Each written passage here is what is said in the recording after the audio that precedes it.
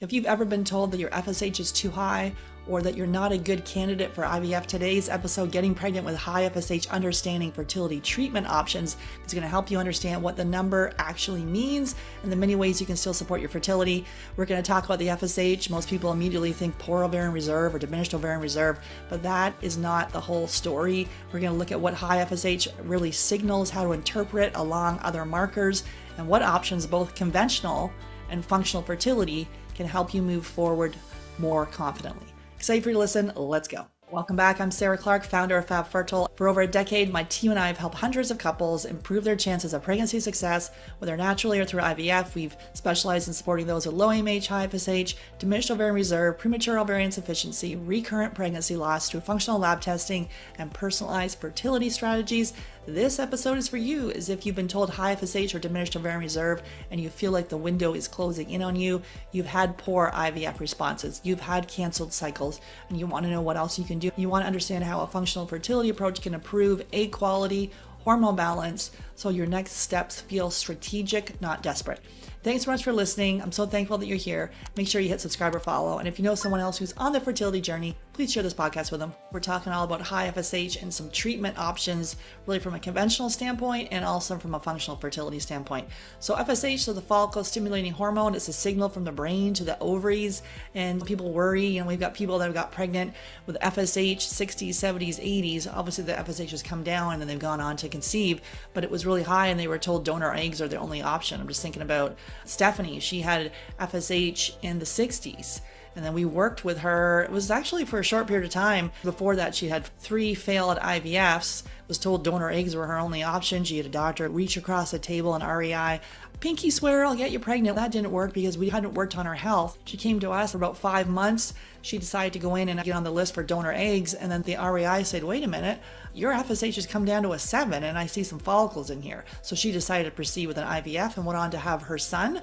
Came back, and then she had her daughter with us. This is after she was told that donor eggs are her only option. So definitely we worked on her health. So there's things you can do to bring down the FSH. High FSH is not bad per se. It's feedback that your ovaries need more support. So some contributing factors such as age. So yes, the older you get potentially, but people in their 40s are having pregnancies, and we need to be able to look beyond the age, thinking at 40 that our fertility falls off a cliff and there's nothing we can do. We need to look at the rest of our biomarkers, looking at the inflammation in our body. You can see that high sensitivity C-reactive protein. Is it over 1? If it is, we got some chronic stress going on, and where's it coming in from? Food sensitivities, gut infections, environmental toxins, the stress we're all under. And then we start to work on that, reduce it, and then the body can come back online. Stress, so regulating your nervous system, poor sleep. I see it all the time. People are exhausted, not getting the right amount of sleep. Thyroid or adrenal imbalance, environmental toxins. So all of these things can contribute to high FSH. And so when we address them, we see it come down. And so it's going to fluctuate month to month. So you need to pair it with the AMH and the estradiol and the antral follicle count. So from a functional fertility standpoint, high FSH is your body's request for better communication between the brain and the hormones and the ovarian cells. We don't want to be blind to it. We don't want to not test it, but then also we don't want to repeatedly test it because that can then be triggering. So we need to do the work and then we can test it afterwards. We're always looking at blood work before and after our testing. And so from a treatment standpoint, from conventional medicine, they might want to do a mini IVF or a natural cycle, a gentle stimulation. Some studies coming out that a lower dose medication might be better for people that have high FSH. They might want to do a letrozole or Clomid, sometimes to encourage ovulation without aggressive medication. And you may have been told that donor eggs are your only option, but many women go on to conceive with their own eggs after they've been told donor eggs are for you, and wait a minute, they go on to conceive naturally. You need to be able to be informed, right? Doctors are there, but we hire them and use their expertise and not just blatantly throw all our eggs in one basket, pun intended, and just rely on them. We need to be educated and be our own advocate. So making sure that your medication is individualized for someone with a high FSH or low AMH, looking at different protocols. But I do say this all the time, you do not have a medication deficiency. And so changing the protocol and getting so caught up in the whole IVF world without looking at the fact that you've got inflammation from a food sensitivity, all the environmental toxins, your body does not feel safe your nervous system is dysregulated, and we just keep going cycle after cycle and spending tens of thousands of dollars. We don't know long-term side effects. So we're not anti-IVF.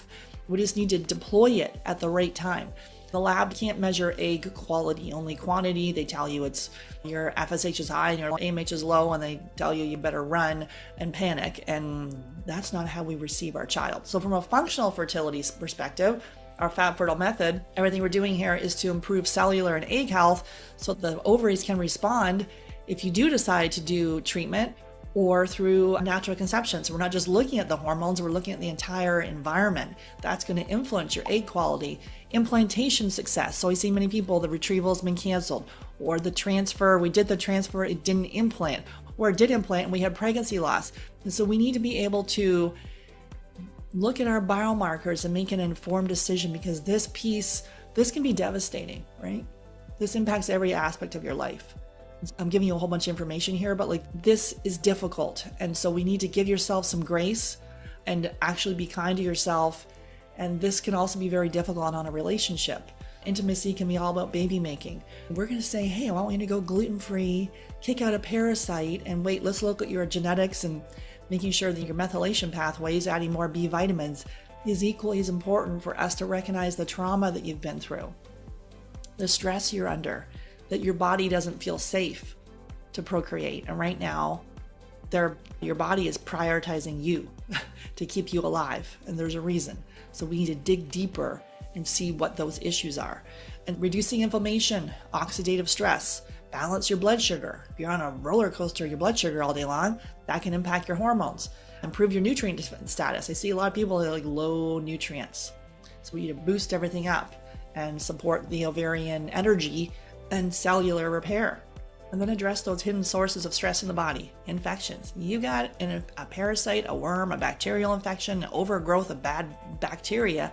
That could be why this is not working. That impacts the health of the eggs and the health of the sperm. Toxins are exposed to. It's not about putting yourself in a plastic bubble here, but reducing all your exposure from the glyphosate in your food to the pesticides to the herbicides, being able to select organic, toxin-free products, getting rid of the plastics, making sure you use a water filter, air filter if needed.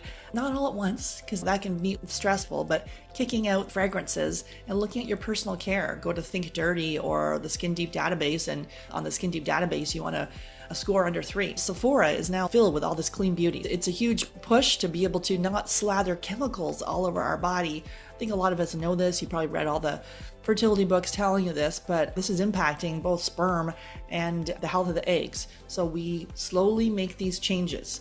It's not about beating yourself up. It's each day make changes.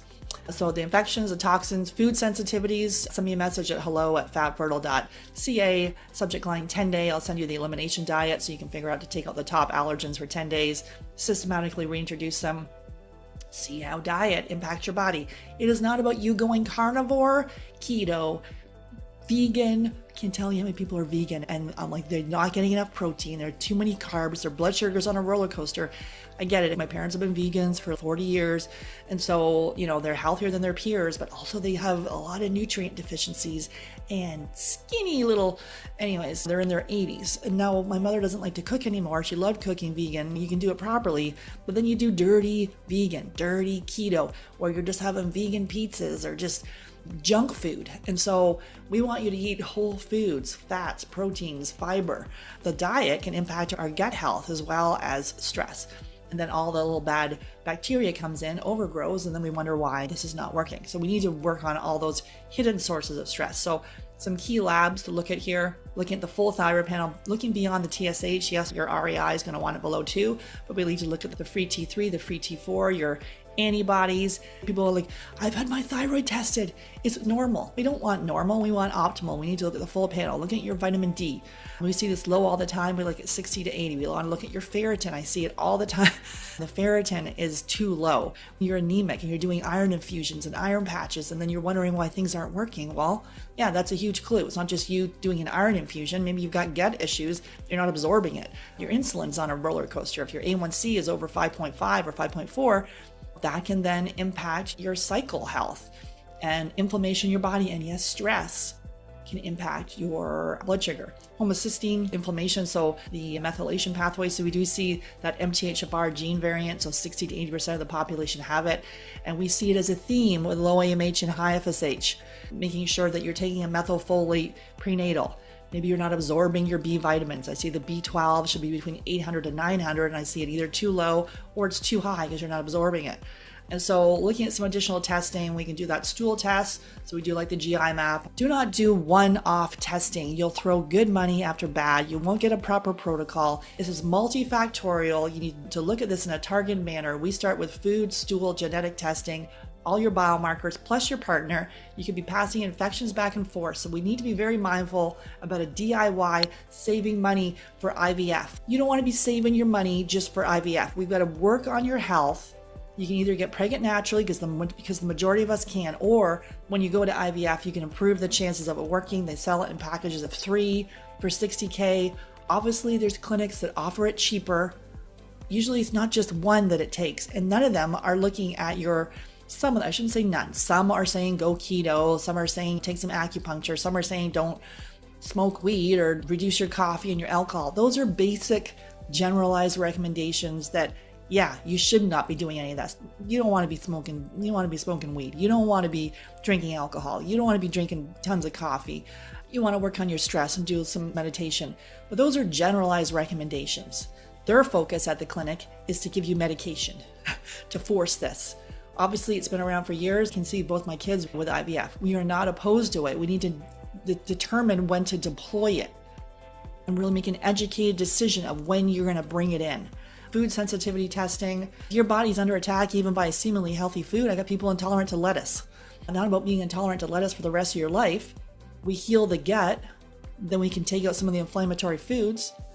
And then as we heal the gut, we can bring most of them back in, except if it's super high in a food sensitivity test. Even if you're like, I have no digestive issues, I feel totally fine. But maybe for you, you've got skin issues, dermatitis, acne, hives, eczema. Maybe you do have gut issues, burping, bloating, diarrhea, constipation, all common but not normal, huge signs. Or you've got acid reflux or GERD. Maybe you've got H. pylori. You're not absorbing any of the nutrients and you're passing that back and forth. And maybe you've got joint issues where you're like, oh, my joints just hurt, everything hurts. Or mood issues. You want to claw your partner's eyeballs out when he breathes. And so irritability, or you've got brain fog, or you've got ADHD, or you've got any kind of mood issue. The neurotransmitters are made in the gut. And so we need to be able to address the food sensitivities, work on the gut health, and then we can potentially bring in a Dutch test to look at your adrenals, if they're flatlined. And I feel fine mentally, but maybe your body is exhausted after all the stress. That was me. I'm like, I don't feel stressed.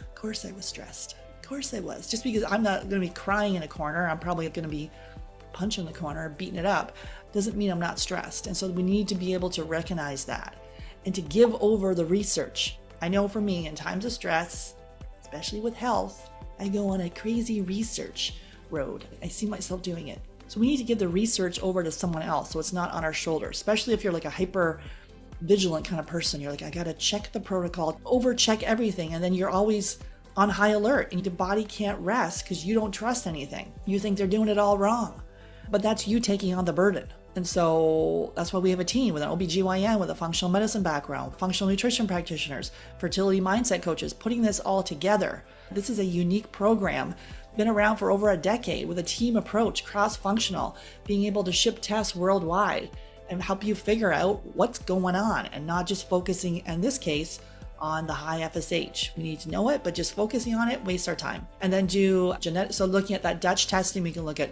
your estrogen, your progesterone patterns, your adrenal function, your cortisol rhythm, and then being able to look at all your hormones. And we like fertility trackers such as the Mira or a Nido to be able to look at your hormones and be able to track your cycle. Genetic testing, like we talked about, that methylation pathways. Maybe you do have the MTHFR gene variant, so either one SNP or two, so homozygous or heterozygous, and being able to see how your body detoxes hormones, manages stress, and converts folate, which is all key for egg and embryo development. So if you have some of these gene variants, and we do see that methylation one, where you're not absorbing all your B vitamins, we need to be able to just do a customized protocol based on your genetics. And then the vaginal microbiome, we work on the health of the gut microbiome, and then the vaginal microbiome. I can't tell you many people that have a whole podcast episode on your plasma. If you've got infections, you're passing back and forth, that's a clue. If you've had bacterial vaginosis, UTIs, if you've got any of those, for sure we need a vaginal microbiome test, but basically we do it for anyone on the fertility journey, and especially if you have had pregnancy loss. It is key. You could have an inflammation in there and that's causing it not to implant or causing loss. And just back it up for the genetic side of things, that test is excellent for anyone that's had pregnancy loss as well. And so then we can be able to customize this, prevent gestational diabetes. Some of these things are serious, right? Prevent preeclampsia and really improve pregnancy outcomes. What's been missed? And then so looking at the nutrients and the supplements, if you've got to support high FSH, I think a lot of us know to take the CoQ10, biquinol, so it's good for the mitochondria, the eggs energy, taking a methylated B vitamin. Don't take the folic acid. I think a lot of us know this, but make sure it's a methylfolate, because if you do have the MTHFR gene variant, we want to support hormone detox, methylation. Take omegas, magnesium, vitamin D, zinc, selenium. That can reduce inflammation in the body. We need to be mindful. So we start with the methylfolate, the omega, the CoQ10, the magnesium glycinate, the vitamin D3K2, and the probiotic. Those are the foundational for you and your partner. He's not taking the prenatal, he's taking a multi, but he's taking all the rest of it. And then when we get all the tests in, then we customize the protocol. Otherwise, you could just have expensive P. And then also for high FSH or low AMH, they might recommend DHEA. Has anybody tested the DHEA? Typically not. They just give it standard of care. Off you go. Here's your DHEA. Bye-bye. And they never tested it. Maybe you didn't need it. Maybe yours was fine. Then you got greasy skin and acne and greasy hair and wondering why you didn't need the DHEA. Or maybe yours is low, but why is it low? We need to dig deeper. So it's got to be monitored. And then looking at you're getting consistent sleep, you're having your 3 meals a day, you're reducing toxins, you are working on your nervous system regulation. So we want to blend both worlds. Conventional medicine, this is what functional medicine is. It's conventional medicine 20 years in the future.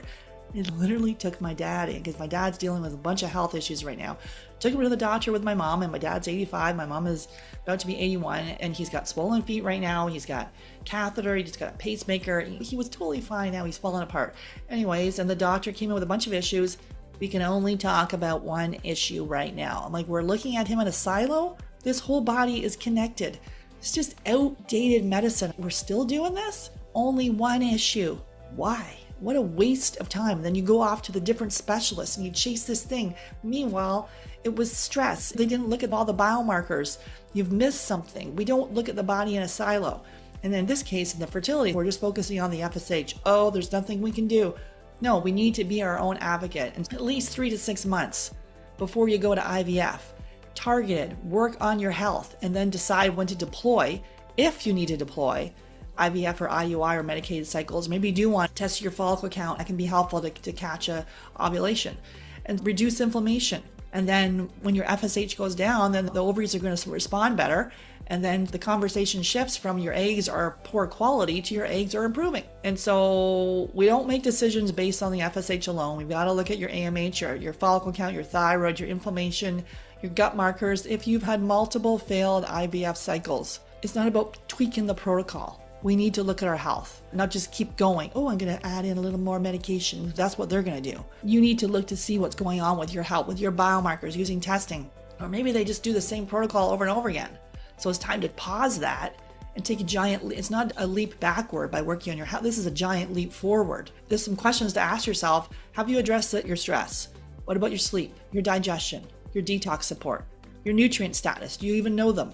It's not just about, oh, my vitamin D is low, I've been supplementing. Why is it low? The question is always, why is it low? What's connected? If you've got anemia, you're on Synthroid for your thyroid, now your lipids are off, your cholesterol, your triglycerides, maybe your blood sugar. I see it all the time. It's all connected. So we need to be our own detective here and hire someone to help you figure this out. Otherwise, DIY, you just waste a bunch of time and money. And then before you go on to do a retrieval, you've got the body in the best shape. And so the high FSH doesn't close the door. It's a signal for you to realign your strategy and create better conditions for egg development and hormone communication. And basically, it's a message, not a verdict.